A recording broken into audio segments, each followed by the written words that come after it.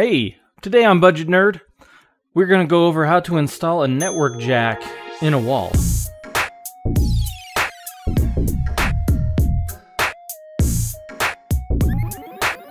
Most everyone these days has a network of some kind in their house. I usually try to wire everything I can for my network, so where I can easily install an Ethernet jack for additional wired network access, I'm going to do it. This video will cover the basics of adding an Ethernet jack to an interior wall of a house, running the cable through the crawlspace. This by far is the easiest place to run cable. Then I'd be able to get rid of this temporary cable running across my office floor. For this project, I want to run two cables from my network rack in my office closet to a wall pretty close in the same room. All of my existing network cables currently run through the crawlspace, so I already have some kind of access and hole drilled for the network rack. The only cutting and drilling I'll need to do will be for the new wall jack. So, let's quickly go over some of the things you'll need. A low voltage box for the wall, a punch down tool, tape measure, tape, pencil to mark the wall, drill bits, longer sometimes is helpful, Ethernet keystones, one for each jack you want, a keystone wall plate, get one that has the appropriate number of spots, a utility knife, wire cutters, a screwdriver is always helpful, your bare Ethernet cables for your run, measure how long you'll need, and a patch cable or two or more to finalize your connections. Some optional items you might find helpful would be a punch down puck, labeler, Velcro, not necessary but it keeps stuff neat, thin rope or nylon string or something to help you pull the cable. This isn't what I used, but I wanted to have something to show. You'll see what I actually used in a bit. Ethernet cable stripping tool, cable tester, and wire fishing poles to help run cables in trickier spots. That might prove helpful. I won't need them for this project though. Alright, so sounds like a lot of stuff. But it's really not hard. The trickiest thing is running the cables. So let's start with deciding where we want to have these jacks. Here is the corner where my printer usually is. I want to add the wall plate next to the power outlet, and it looks best when they line up together. Remember, when you're doing these things, be careful around any live power, outlets, or other cables or pipes running through your floor or your walls. You don't want to cut something or cause damage or hurt yourself. If you're unsure, you might consider having a professional run your cable. First, I want to find out where the vertical studs are. I want to find the empty space between them. That's where we'll run the cable.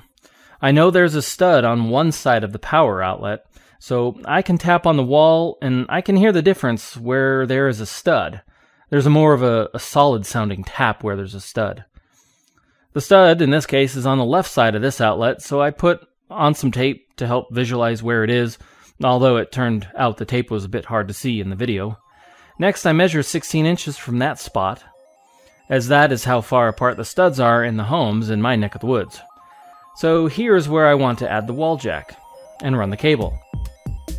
Now this is what it would look like if we could see through the drywall. The space between the studs is 16 inches, and this is where I want to put the wall plate. I plan on drilling a hole in the base plate here and running the cable up from the crawlspace.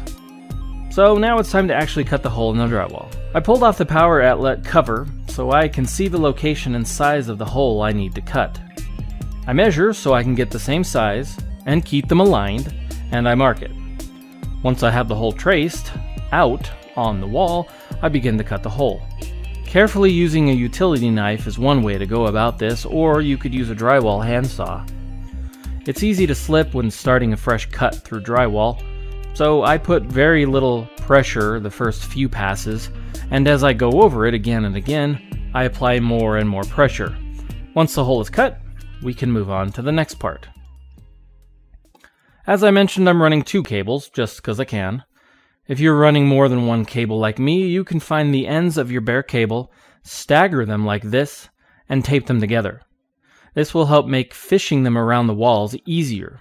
So first, get a mental picture of where it is that you need to drill so that you can find it when you go into the crawlspace. Sometimes if your hole is low enough on the wall, or your drill bit is long enough you can drill right down from the hole, or drill a tiny hole in the drywall, to do the same and patch it later. Make sure you know what is below so you don't drill through another wire or pipe. In my case, I went into the crawl space to drill up. So find your crawl space, take your drill and your Ethernet cables with you. I found where I needed to drill. Here is the power cord you can see going up into the same cavity we are interested in. Then I drilled up into the wall cavity. Make sure you know where you're drilling so you don't drill through something you don't want to or through your floor. Once the hole is drilled, carefully push the cable into the cavity. Pushing up a decent amount if you can. More is better as long as you have the length to spare. Come back up to the hole you've created in the wall and reach in and pull it out, but leave a little slack for posterity. Slide the cable through the wall box and push in the wall box carefully. Use the drill to secure it to the wall, and be careful not to pinch the Ethernet cables. To finish this wall plate, you'll want to have your keystone wall plate, keystone or keystones, cable stripping tool, punch down tool, wire cutters, and your punch down puck if you have one. Use the wire cutters to cut off any excess cabling, then use the cable strippers to remove the outside cable covering. If you don't have wire stripping tools, you could carefully use the utility knife.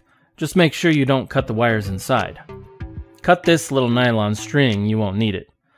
So there will be 4 pairs of wires: orange, orange-white, green, green-white, blue, blue-white, and brown, brown-white. You'll notice the keystone will tell you what colors and what order to put the wires in, A or B. Just use the same standard on both ends, and whatever standard is used in your house or building. I always use standard B. It's probably the most common. So you'll want to force the wires down into these slots in the order it says on the sides of the keystone. Try to maintain the twists as best you can. When they're in place, use your punch down tool and punch them down into the slots. A punch down puck makes this much easier. If you have a punch down tool like mine, it'll punch down the wires and cut off the excess. If your punch down tool does not do this, simply take your wire cutters when you're done punching them down and cut them off. Once they're done, and you've cut off any excess, push on these protective covers, and then snap the keystone into the wall plate cover. Make sure it's right side up, and you can put the cover in the wall. Clearly, you'll need to screw it in. And don't forget to clean up your mess. The other end of the cable depends on your setup and where you're running it, and to cover them all is way out of scope for this video, but most often it will be something similar. You might be routing the cable to your router or switch or another device, but for me, I staggered the other end and taped it up with this pull string. If you need to use the wire fishing poles to run some cable, you can then tape the cable to the pole and then run the pole through the wall. Then I just go to the network closet and begin tugging on the string. Now I just routed the new cables and then punched them down on my patch panel, and then ran a patch cable from the patch panel to the switch. Since I had a patch panel in my setup, I had to identify the ports I just set up. I knew they were 12 and 13, I just had to find out which was which. Easy enough to do when you have a cable testing tool, but it could be just as easy to identify these by patching port 12 on the patch panel, for example, and then seeing which port gave you connectivity. Label that 12, and then just label the other 13. Alternatively, I could have labeled the Ethernet cables on both ends, on the cables themselves, but that would tell me which ones were which.